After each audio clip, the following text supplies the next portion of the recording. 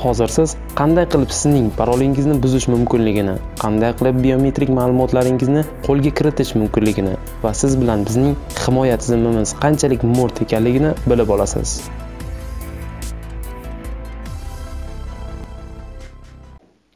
Salom qiziquvchilar, dahshat hodisalarni aytib berish vaqti keldi. Bu Jeff Sitter, u istalgan seyfni buza oladigan odam sifatida tanilgan. Yo'q, u turlari xonadonlarga oshib tushib, barcha buyumlarni o'marib ketmaydi. U hurmatga sazovor inson. U vaqt bo'yicha seyflarni buzish musobaqalari chempioni. Jeffga lazerli matoq, drill, termal keskich kerak emas. U seyflarni faqatgina o'zining barmoqlari yordamida ochadi. Qurol-yaroqlar seyfini Jeff 4 daqiqa yu 57 soniyada, eng yuqori darajada himoyalangan bank seyfini esa 5 daqiqa yu 19 soniyada ochadi. Balki Jeff menga mana bu yulduzchalik mazni ochishda yordamlashib yuborar. Ha Jeff, bir oydan beri yotibdi. Ocholmayapman. Bugungi kunda siz sizga muhim bo'lgan narsalarni omborxona qulfi yordamida himoyalashingiz dargumon. So'nggi 50 yil ichida biz himoyalanishning ko'pgina ayyorona usullarini o'ylab topdik. Parollardan tortib kriptografik kalitlargacha. Ammo asosiy qonun-qoida o'shandayligicha qolmoqda. Agar qulf bo'lsa, demak u buzilishi mumkin. Bugun men mutlaqo barcha narsani qanday qilib buzish mumkinligi haqida aytib beraman. Demak, kichikroqdan boshlasak. Bizning parollarimiz, pin kodlarimiz va grafik qulflarimiz. Ular bilan biz o'z akkauntlarimizni himoyalaymiz. Demak, bizning bekitishga arziydigan narsalarimiz bor. Biroq biz parollarni har doim ham ishonchli tarzda tanlayvermaymiz. Ularning eng mashhurlari hali ham ilgarigidek 1 2 3 4 5 6 QWERTY, password, Star Wars, solo. Ingliz tilidan yiroq insonlar esa oddiygina ochil so'zini, yo'qol yoki shunchaki parol so'zini ishlatishadi. Tug'ilgan kun, telefon nomer, uy hayvonlarining laqabini qo'yish ham oldingidek mashhur. Pin kodlar orasida eng mashhurlari 1 2 3 4, 4 ta 0, 12 12, 4 ta 7. Grafik qulflarda esa mana bunaqa holat kuzatiladi. Ko'p qulflar tepadagi chap burchakdan boshlanadi va chapdan o'ngga, so'ngra tepadan pastga tushadi. Ko'pchilik xavfsiz qulflar o'rniga chiroyli qulflarni ishlatishadi. Biz o'zimiz xakerlarga ishni oson qilib beramiz. Shunday ekan, brute force kabi buzuvchi dasturlarga ehtiyoj bo'lmasligi ham mumkin. Har 10-akkauntni oddiygina parolni terib ko'rish orqali buzish mumkin. Har 5-foydalanuvchi esa hamma resurslarda bir xil paroldan foydalanadi. Bu nima degani?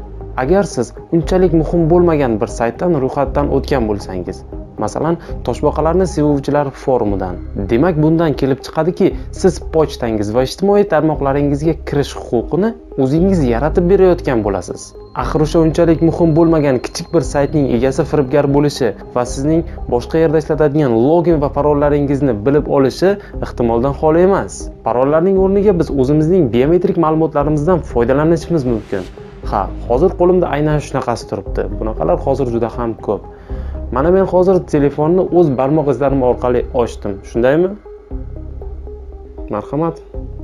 Uzr, telefonni joyiga qo'ymasam bo'lmaydi. Ssenariyim shu yerda yozilgan.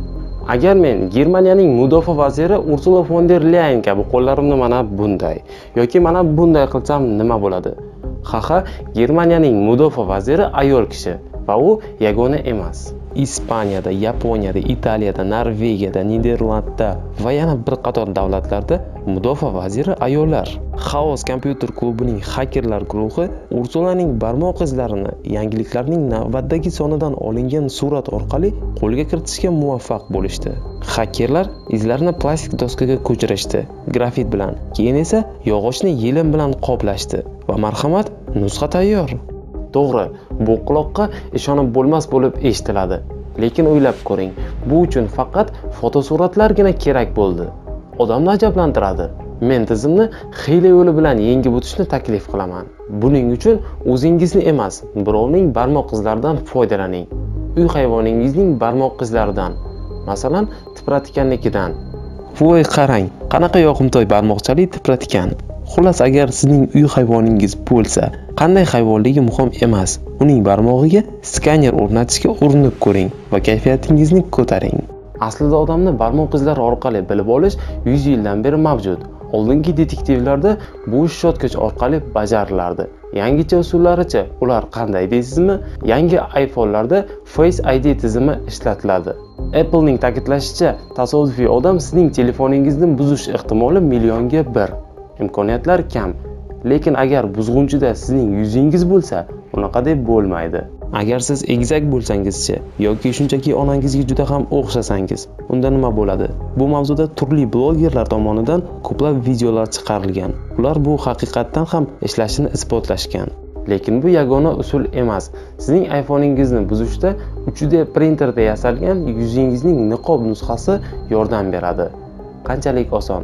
Bu uchun to'liq yuzingizni yasash ham shart emas.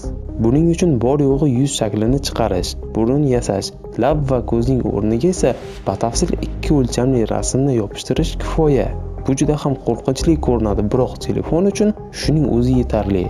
Eng dahshatlisi shundaki, sizga parol va qulfni o'zgartirish va yana plastik kartochkani qaytadan ishga tushirish qiyinchilik tug'dirmaydi. Ammo lekin kimdir sizning biometrik ma'lumotlaringizga ega bo'lib olsa-chi, unda nima qilasiz? Barmog'ingizni yoki ko'zingizni yo bo'lmasam DNKingizni qaytadan ishga tushira olmaysiz-ku. Bundan kelib chiqadiki, yovuz niyatli odam butun umrga sizning ma'lumotlaringizga ega bo'lib qoladi. Do'stlar, bugungi videomiz yakuniga yetdi, ammo bu mavzu yakuniga yetgani yo'q. Menda hali bu mavzu bo'yicha yana bitta videoga yetadigan ma'lumotlar bor. Agar bu sizga qiziq bo'lsa, arzimagan laykingizni bosib qo'ying. Bu meni ilhomlantiradi va men ikkinchi qismni chiqarishga tayyorgarlik ko'raman. O'ylaymanki, videoning ikkinchi qismi yanada qiziqarliroq bo'ladi.